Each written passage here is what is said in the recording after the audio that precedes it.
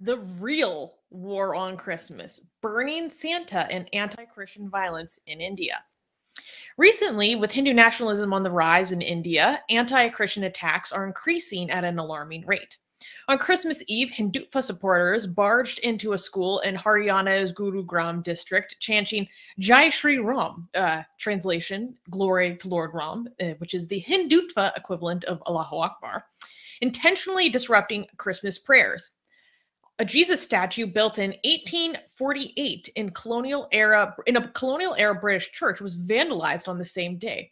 Furthermore, effigies of Santa Claus were burned by a crowd near St. John's College in Agra, Uttar Pradesh. The extremist leaders and their followers justify such acts by saying that Christian prayers and Santa Claus are part of a, quote, strategy by Christian missionaries to convert Hindus. General Secretary Ajju Chauhan, a member of the right-wing Hindu vigilante gang Bajrang Dal, said, quote, Santa does not come bearing only gifts. His only goal is to convert the Hindus into Christianity. It's not going to work. Only goal? Amazing. A.C. Michael, a former member of the Delhi Minorities Commission, stated that over 49 reports to the police had been called in, but no action has been taken. He also said the fears which are being fueled on Christians converting Hindus are baseless.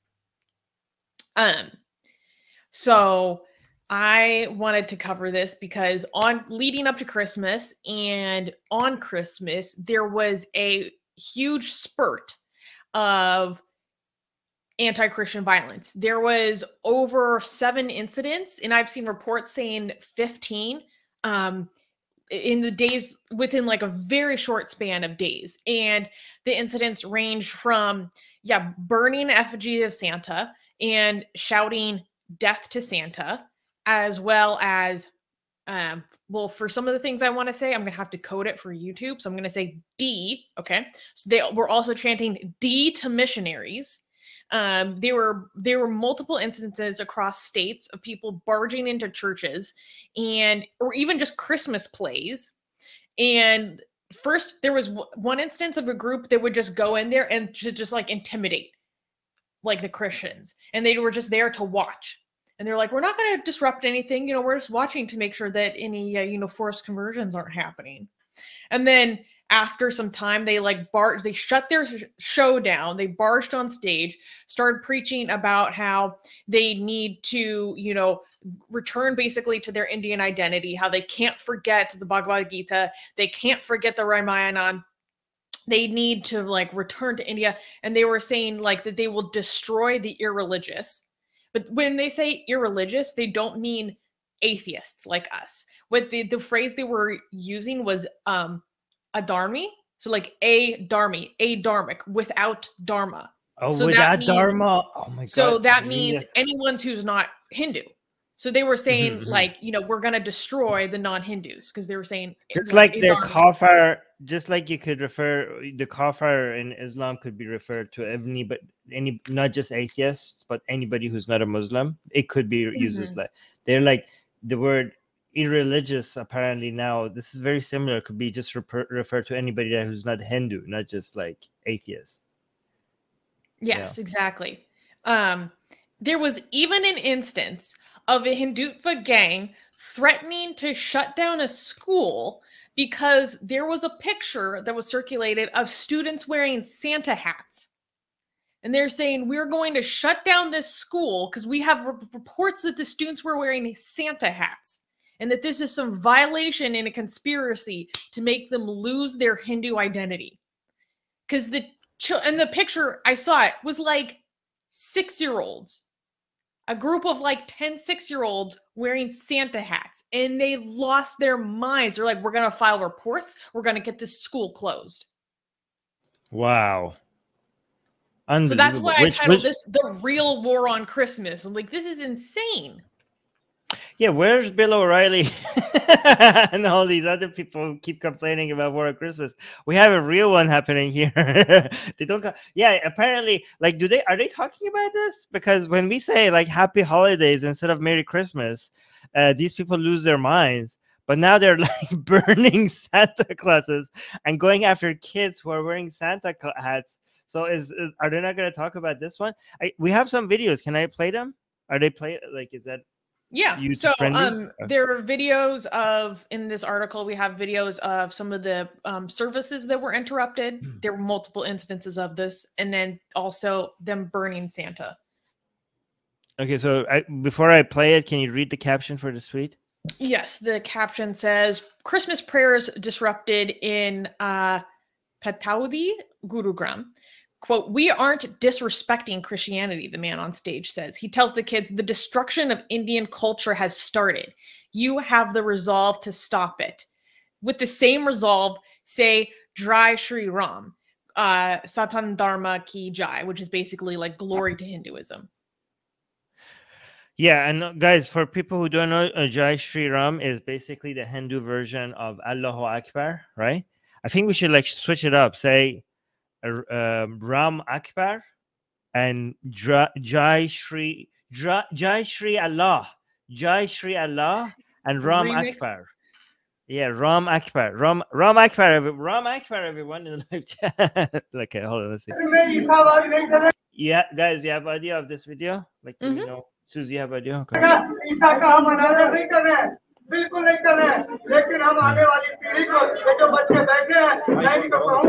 Okay, so this is just basically a Christmas prayer.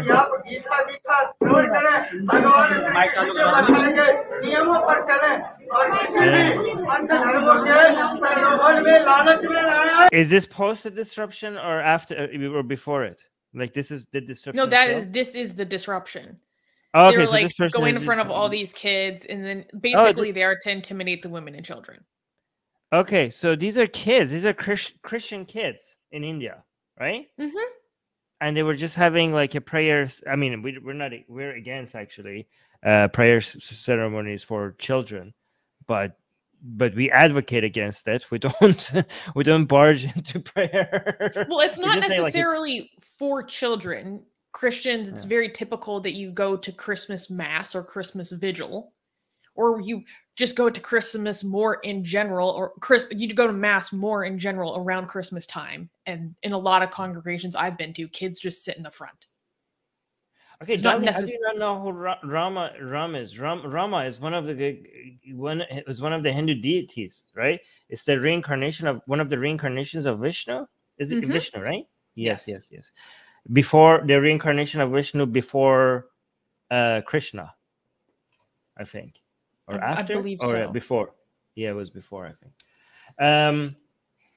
No, okay, so no, like it's funny because a lot of Hindus tell us like, hey, Armin, I thought you were against like prayer ceremonies to children. So why are you against this? I was like, yeah, we're against prayer ceremonies to children. We think it's brainwashing and all that stuff.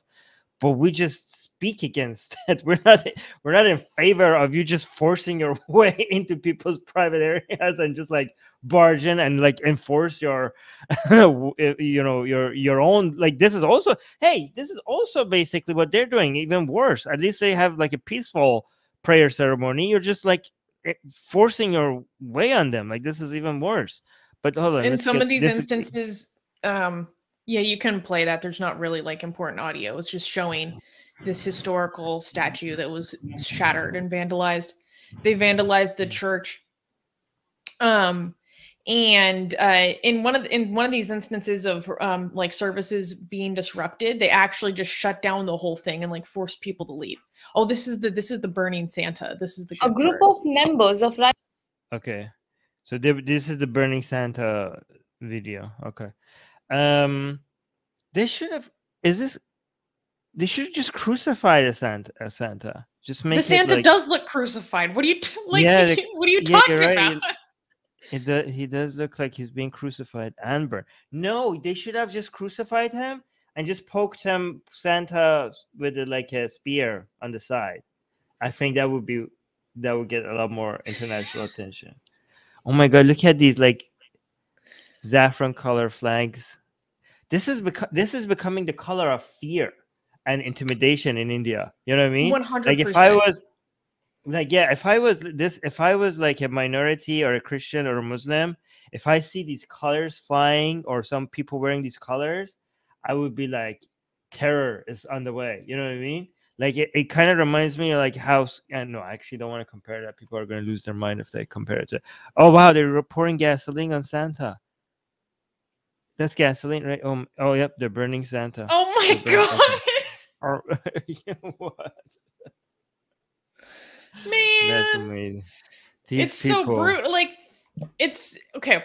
So wait, should I show the meme that I made, or oh no, I have it. Okay. Yeah, so I made this meme today. For anyone who's listening, it's a tiny little anime girl hiding under a desk, and then in the corner you see a Terminator with a giant gun, like looking for people to terminate. And over the Terminator, it says Santa Claus, and then over the girl crying, it says Hindu-nationalists. And so when I was reading particularly the story about the kids wearing Santa hats and they freaked out and were gonna shut down a school, I was like, this is a level of lost touch with reality, persecutory delusion embodied by these like Hindutva people that borders on psychosis. Like they have a level of fragile sensitivity towards anything unlike themselves that is almost beyond something that you can describe with words. Like it's so characteristic. All of their behaviors are so characteristic of dyed-in-the-wool fascists. Like, fascists have these insane delusions that everything is trying to destroy their group identity. Everything. You're the right. Smallest difference, the smallest plurality is seen as an existential threat. It makes me want to treat you like a little girl hiding under the desk. Hey. Except the Terminator is, I mean, there's nothing wrong with that. But it's like, do you have the mind of a child? Yeah. You know, like, you're just that like, is so oh my true. God, she's so scared. Oh my God, except what she's scared of is a Santa hat. You know, that's a very great observation, Sus, that, you know, fascistic minded people see the most minor things as a threat to their entire identity. You know how like Christians see like, oh, happy holiday. Oh, it's a war on their entire existence now. It's a war on their identity. To that I wish that I say like good, like, you know, Christian identity. But anyways, like, but it's the same thing with like these Hindu nationalists. They're all just like so fragile, right? Everything is like a giant conspiracy. Everything is like the entire world, and they're always the victim. The whole world is united into, and even things that are not about them are somehow become about them. And the smallest things that become like a mass conspiracy that everybody is doing it, not just these group of people. It's amazing. It's amazing how like you know, like right-wing extremists do not communicate with each other, and they yet behave like each other so much. Like, it's just like, have you guys met? Like, it's amazing. Like, have you guys been talking to each other? How are you so similar? I do have some comments. Let me actually remove this. This was really good, by the way. Good job. Susanna, it still makes me laugh. Let me be clear. I am not dissing little anime girls. I love them. Okay. Yeah. But I'm saying, with the same way that you would baby a little anime girl for being so fragile, I feel like that's how these people should be viewed, as like, except for the fact that although their conspiracies are laughable, their behavior is insane, and we have to laugh at it. They deserve to be mocked, right? The violence that they enact on people, like, isn't laughable. Okay, that's not something that you just go and like dismiss, right? I'm not trying to dismiss the consequences of these kind of things, but so it's no, but what I like the most is that you make your own memes. It's not like you go find a meme. You make your own memes, and then you look at your own memes that you've made, and you keep laughing at it because you're so amused. You're so amused by the meme that you just made yourself. I think I nailed it. Okay. you did, but I'm just imagining you just by like sitting at your looking at your screen and looking at the meme that you just made yourself. I just laugh.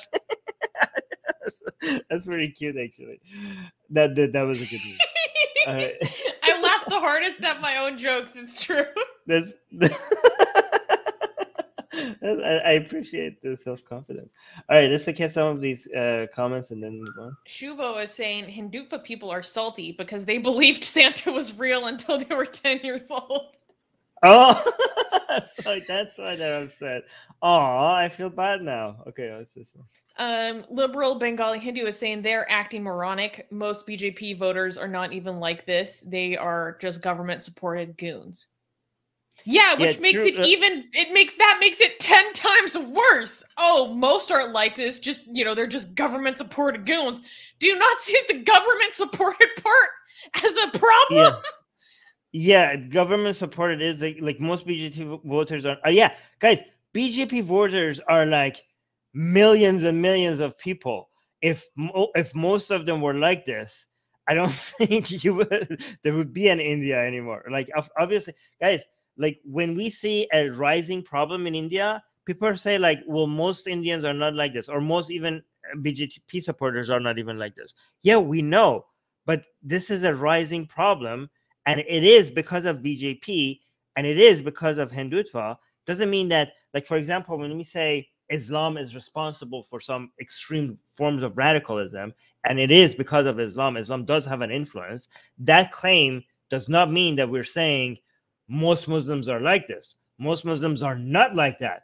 But just because most Muslims are not like that doesn't mean that Islam is not responsible. Okay, so these ideologies, this way of thinking, that this RSS, Hindutva, all this kind of crap that is rising in India, is, it takes a low percentage of people to cause a lot of problems in India, but this low percentage is growing very significantly fast. All right, so if it goes from 0.1% to 0.5%, that is very, very significant. That's an astronomical rise, and cause a major threat to India herself, right? So it's amazing how some, like, I know liberal Hindu is not doing that. You're just clarifying, but a lot of people keep saying things like response to us, saying things that we haven't claimed. Like, maybe Wait, this is before we go to the next, I have a small point that I just remembered. So the guy who gave the quote in this article saying, oh, Santa doesn't bear gifts, he's only trying to convert. This guy used to be a prominent VHP member, which is another Hindutva national organization. And he had a campaign. It was called Save a Daughter, like receive a daughter-in-law. And it was his response to the love jihad conspiracy theory. What? Really? Yes. So he's saying, save your daughters from marrying Muslim men, prevent love jihad. But we also need you to receive, or I can't remember the word exactly, but you're going to recruit into your faith a daughter-in-law. So what he was trying to do, he had a campaign that was reverse love jihad. So the conspiracy they're making the conspiracy real, but a Hindu version of it, basically. Yes. Oh my God. Okay. Wow. Amazing. It's a self-fulfilling prophecy. Okay. Yes. Amazing. I was reading this. I was like, are you kidding me? Are you serious? Okay. Wow. So we have our, oh boy, we have Hindutva Susanna here. And Hindutva Susanna is saying, once converted, these converts act against national interest. Recently, a converted Hindu dropped used condoms on temples across Karnataka. Wait, converted Hindu? You mean converted out of Hinduism? I think that's what you mean. Okay, so a converted a Christian, you mean, or a Muslim? Someone who left Hinduism. Somebody who left. I think that's what you mean. I'm assuming that's what you mean. Yeah. Okay. So this is a good. It's good that I don't know if that's what you mean, but if that's what you mean, this is a exhibit A of the conspiracy that is going on in India. They're thinking like Santa and Christmas and Valentine's Day is being used as a way to convert people and use them as a way like to conspire against the national interests of India. This is what we're dealing with here. Like, and I think. Yeah. Go ahead. No, somebody's saying that's a lot of use condoms, like, and they're attacking the national interests of India with used condoms. India, the national interest, India is going to be like falling apart because of used condoms. Like, so, oh my god, this is no. I can't even keep track of all the conspiracy. Yeah, okay. And here's an interesting thing. It's an interesting thing because when we say these are conspiracy theories, but then they say like, no, this has actually happened, Armin. Look, there was a condom at this temple. They think like because they can, individual events actually happen. They think they got us.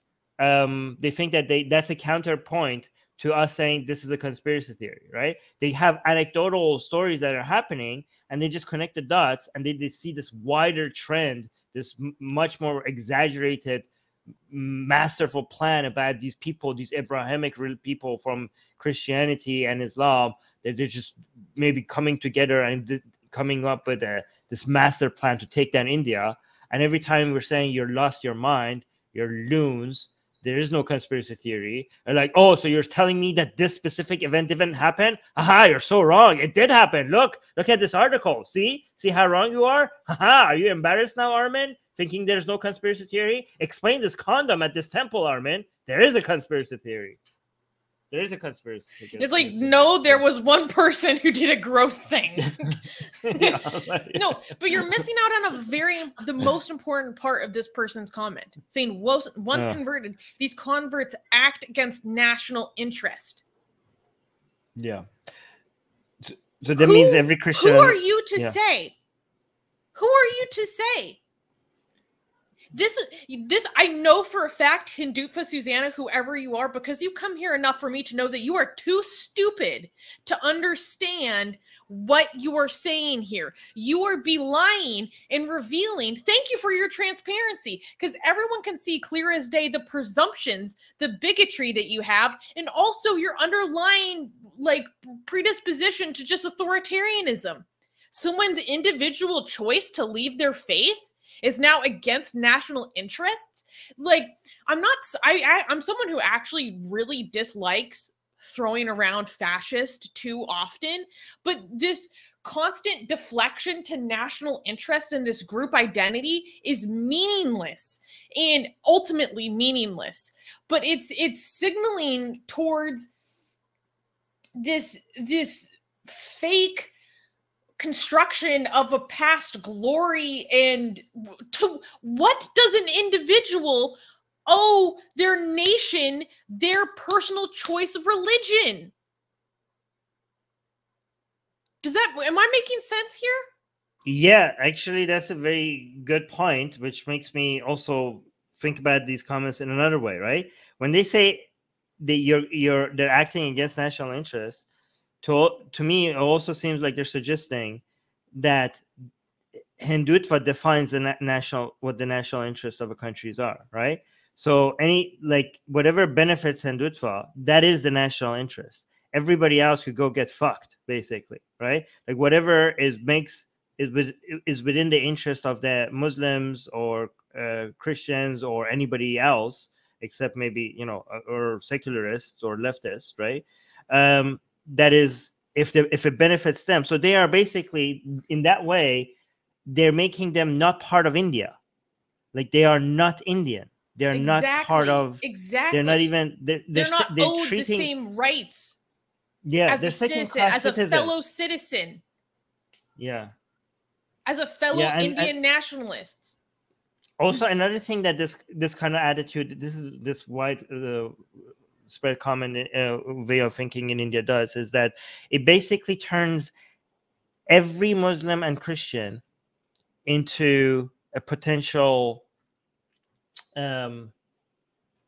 threat to India. Like, it sees Muslims and Christians not as Indian citizens, but threats to India. Do you know what I mean? As like inner espionage, as like inner saboteurs. Yes.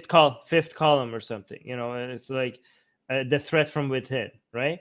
So imagine you just for the sake of, just because you're a Christian or a Muslim, that's how you're viewed, just because of guilt by association, right? You know, you better you could be Christian, but you better watch out. We're watching you. Like, you better behave properly. You just have to know your place. You don't speak about Christianity.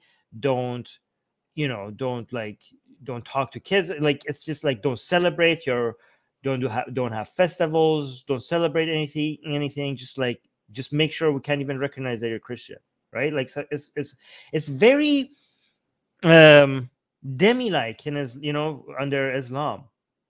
You know how Christians and Jews have to live the standards that they have, based on like Sharia, that the conditions that they have for Christians and Jews to live under Islamic land. To me, it seems like this is a Hindutva version of that, right? You could be a Christian, you could be a Muslim, just be humble, don't speak, don't advertise, make sure you know your place, and that's the only way that you could survive. You're always a threat, but you're a second-class citizen, and you're a guy. By the way, YouTube, I'm not saying that. I'm describing what other people are saying. Atheist Republic needs your help. We've been the target of many legal attacks by Hindu nationalists ever since our founder, Armin Navabi, blasphemed against Hindu deities. We have retained legal counsel to help us defend our access to our community in India. We have started a fundraiser that will help us afford to tackle many legal issues, including judicial harassment and censorship. Whatever you can contribute will go a long ways in helping us in this fight. Link in the description below.